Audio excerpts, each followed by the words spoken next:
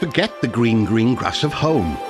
It's these splashes of colour that are priceless for our environment. Wales is home to half of the UK's grassland fungi. 112 species thrive here, thanks to the wet climate and unimproved grasslands.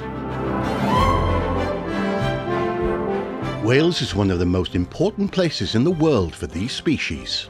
But sadly, waxcaps are disappearing from our landscape. One of the biggest threats is that the people who study them are as rare as the species themselves. People like Howell Evans, one of a handful of experts who hopes more people see fungi and has a future.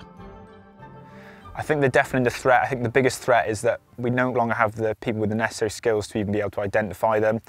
People are spending less and less time looking at these things, and it's a tragedy, really.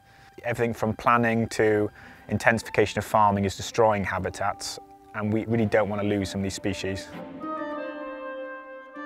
So as part of Plantlife's magnificent Meadows Cymru project, the biggest ever conservation effort to save wildflower meadows in Wales, it's hoped that brand new app and simple survey will encourage people to head into the great outdoors and find where these wonderful waxcaps are hiding. If you spot the colourful apricot clubs or parrot waxcaps in grassland, it means you should have found where an ancient meadow once stood.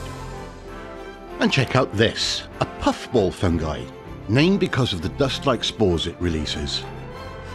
Fascinating fungi can be found nestled on verges, in churchyards, lawns, parks, and along footpaths. If you record what you see, it will provide experts with vital information so they can protect, monitor, and celebrate the wonderful waxcaps of Wales.